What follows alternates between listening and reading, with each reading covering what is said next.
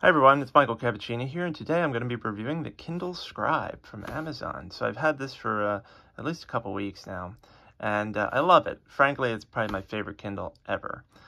It's fantastic, and I did the premium bundle, which comes with the case. So it comes with this leather case here with this kind of blotchy design, but it's actually really a nice case.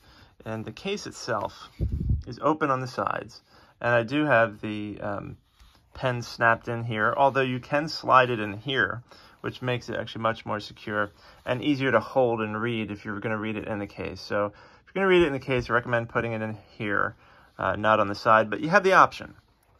So there you are, and then that's the charging port, the power button. So that's interesting because I'm used to the other older Kindles or the different models where the charging port would be on the bottom and the power button would probably be up top or somewhere. But they, it's a different design, so it's the way it is. And it's in here magnetically, so it will unlock and lock based on how you do it. It's almost like an iPad case, really. And then the magnet, the way it works is you fold it here, and then you just slide it up. So let's just slide it up into a triangle, right? And then you can do that. So you can write on it like a pad of paper. Or if you want to just prop it up to read, you can do that too. So there you are. But yeah, so let's go to, let me just show you the device itself. So you can see I just pulled the pencil out here. And so this is the premium pen or pencil. So it's got the eraser. So it's just like a little spring that kind of does a little, I guess when you push it in, that's when it triggers the erase function. It also has the shortcut button. So you would press and hold this, and the default is highlight. So you would press and hold this to highlight. The positioning of it's a little not great because it's kind of right where you would rest your fingers. So I've accidentally pressed this button multiple times because it's right there. So it's useful, but also not. And then the tip is replaceable. So to have that pencil and paper feel, it has this tip that wears away. The Remarkable tablet does the same thing. And the Scribe comes with, I think it's 5 replacement tips. So I've read that should last you a year. And it does feel like pencil and paper, I'll say that. Because the iPad, it's a plastic pencil on glass. So it's a plastic on glass, which obviously feels nothing like the real thing. And it has kind of a nice little matte finish to the pen. It feels like it's got a nice weight to it. It's nice. I like it. Anyway, so let's check out the, so this is the home screen, right, where it shows you your recent items based on your reading. They're trying to get you to read other stuff. It tells you how to easily add files to your Kindle library, so you can share files with yourself that way and then edit them on here if you like. And it says, more books, like whatever you're reading. And then down here you can go to library, notebooks, and more. So if you go to your library, let's see, downloaded. All right, so if you go to downloaded, it'll have whatever's on your device, newspapers, books, things of that nature. So let's pop open this book, okay? And let me show you how you can do the sticky note thing. So there we are, it adjusted. So let's say you want to select this word and leave a note. How do you do that? Well, it's highlight, note, or share. So you would click note, and you could either do a handwritten note or text note. If you do a text note, it's literally just the keyboard pops up. You can either use the pencil or your finger and type it in. And actually the pencil is, I think, more responsive, frankly. So it's, you could see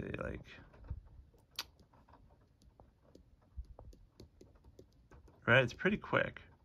So that's pretty cool compared to the finger. Because I know that on other Kindle devices, when you use your finger, there's a bit of a delay. Now for the handwriting, there's really no delay with what you write and what appears on the screen. So, all right, pretty quick. And if you want to undo it, you just do undo, undo, undo. right? Then you could also do, there's different thicknesses. So you could do fine, thin, medium, thick, heavy, and these are all the same for everything. So it's either, you know, the pen or pencil, the marker. So the marker is much thicker, right? As you can see, because it's basically a highlighter. And then you could do erase. So you could either erase this way, if you have the premium pencil, so you do it that way, or you can do, you know, you can select it. You can also do this where, let's go here, and you could do erase page. So let's say you just tap erase page and it literally erases everything on that page there. So that's it. So I mean, that's how the sticky note thing works, but let's say you leave a note. How does it appear? Let's just write test. All messy and stuff, right? Let's X out of it, and then down here you'll see a little document next to the name. So the name, or whatever it is you selected, is highlighted, and next to it is a little document icon. You tap that, and boom, there's your note. Now if you want to view all the notes in your book, or whatever it is that you're writing your notes in, you can do that. You can also move this to the bottom. If you don't like the box up here, you could have it down here. Or you could move it back up. Or you could just delete it. There you are. And then it does keep whatever you took a note on highlighted for some reason. So then you have to delete that highlight if you want to get rid of it. But yeah, so that's how it works, is taking notes. You're not writing in the margins or anything like that. Instead, they decided to do this whole sticky note deal, and that is how it operates. One thing to point out is that it does have a warm light. I've never had a Kindle with a warm light before. I've had a Kobo with a warm light, and that was good, but distracting because it was really red.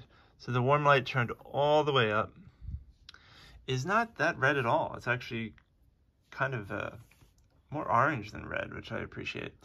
I think it's easy on the eyes, but also helps, you know, cut down on the blue light. So it's really useful. And then I set it to be on a timer, so 8 p.m. to 8 a.m. It'll automatically turn on. I also have auto brightness turned on, so depending on the room that I'm in and the lighting conditions, the brightness will adjust. So it'll get brighter, darker based on my environment, and that's really helpful. So that is the warm light. Very nice feature. So let's go back to notebooks. So notebooks, this is really the one major change in the whole layout here, is that you have notebooks. So you go to notebooks, and let's create a new notebook. So you can have different folders if you want, but let's create a new notebook. And you can see there's different templates for you to work with. You know, there's different types of lines and things for you to do. So I'm just going to pick this really basic one, and we'll just call it, you know, test. Create.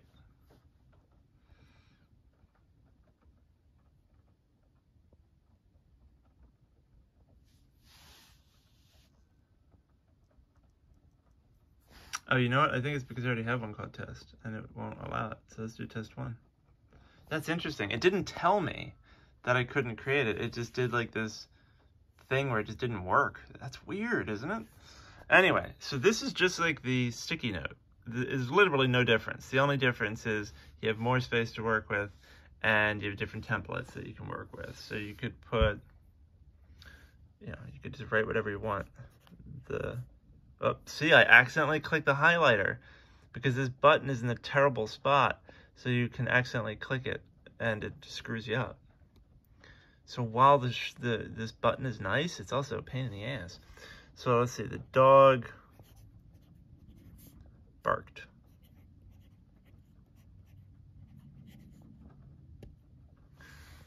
And who knows, you could just, if you want to doodle, you can doodle.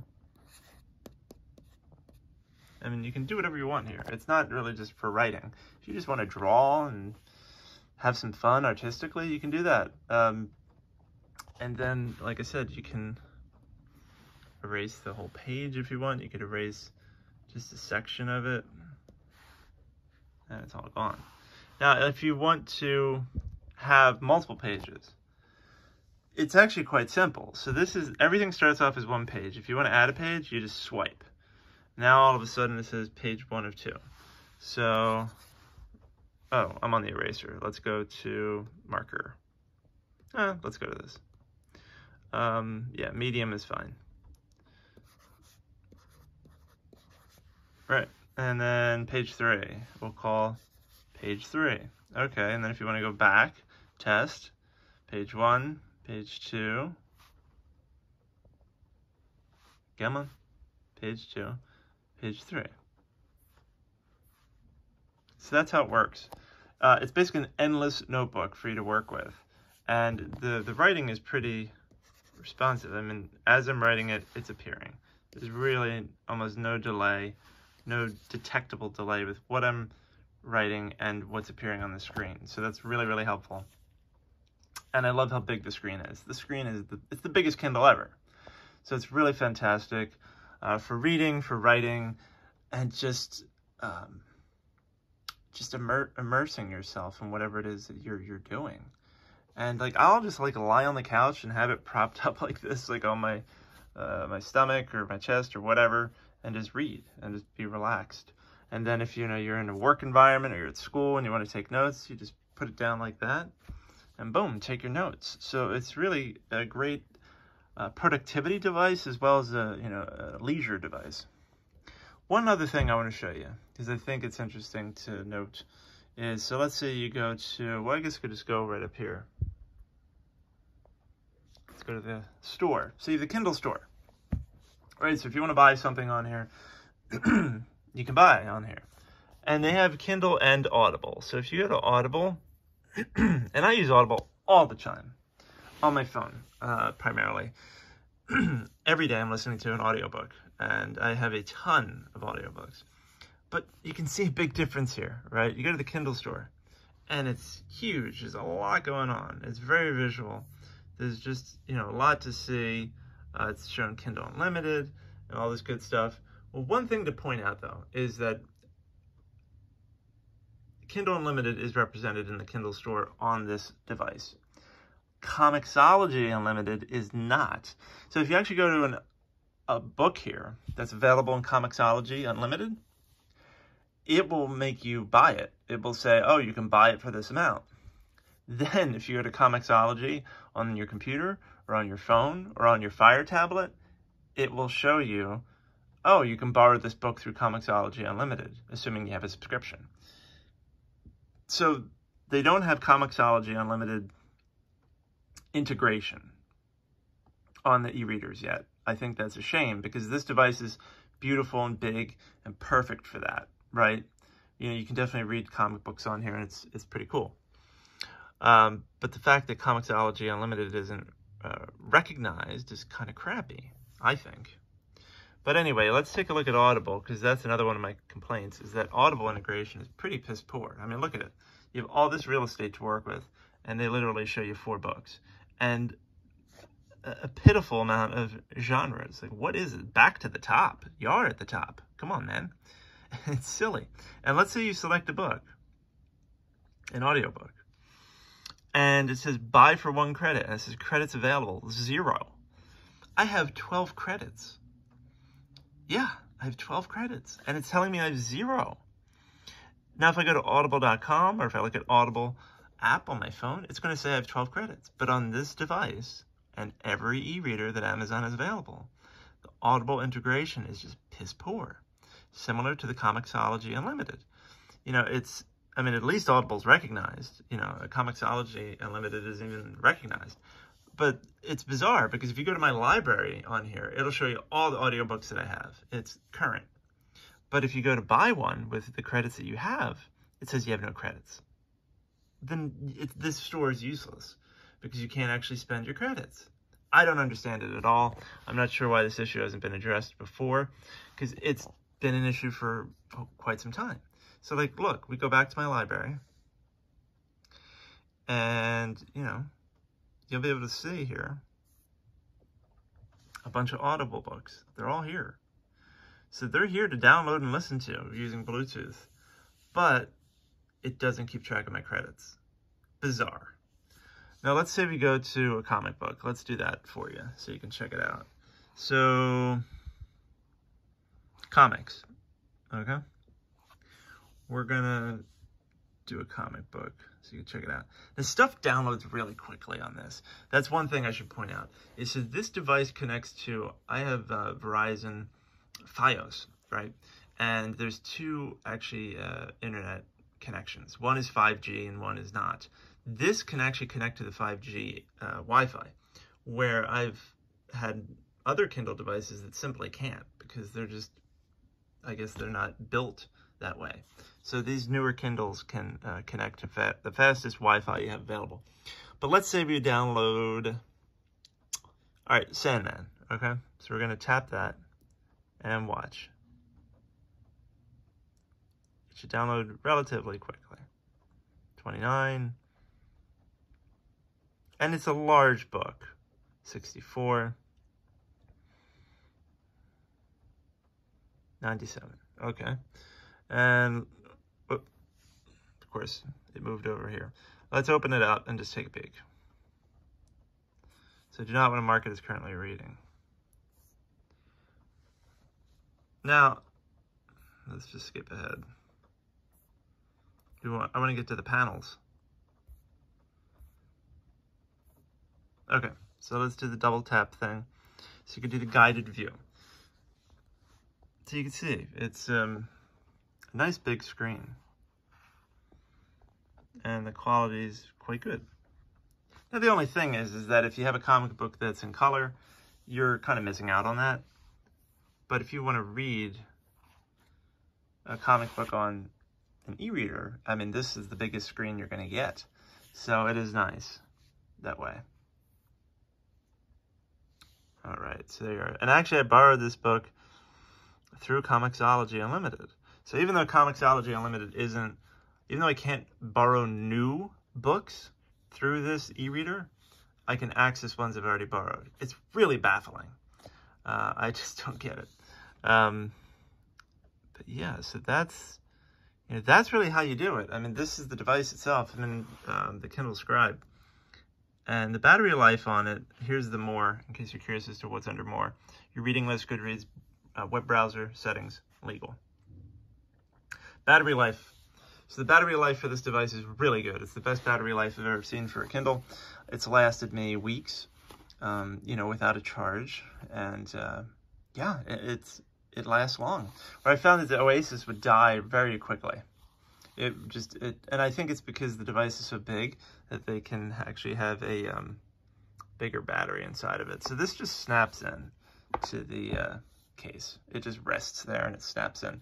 Because the back of this is metal. So you have this metal backing. And you have these little rubber feet. So if you lay it flat on the counter, it will be elevated. So, I mean, that's nice. So you don't necessarily have to have a case. And you can see it's very thin, but it's metal, so it's kind of cold to the touch, And then you just drop it in here and boom, it's back in. But I think because it's such a large device, they can have a large battery. So that's really helpful.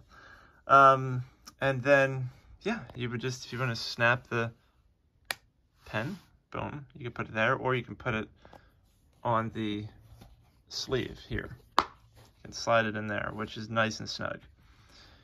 But that is the Kindle Scribe. So the Kindle Scribe is a fantastic device. And let me show you the difference between the Kindle, the basic Kindle, and the Kindle Scribe. Check that out. So this is the basic Kindle. That's the size difference. And actually, I really love this because this is nice and tiny. You could put this in the back of your jeans, like your back pocket. You could put it in you could put it in a little handbag. I mean, this is fantastic, right? This is great for travel.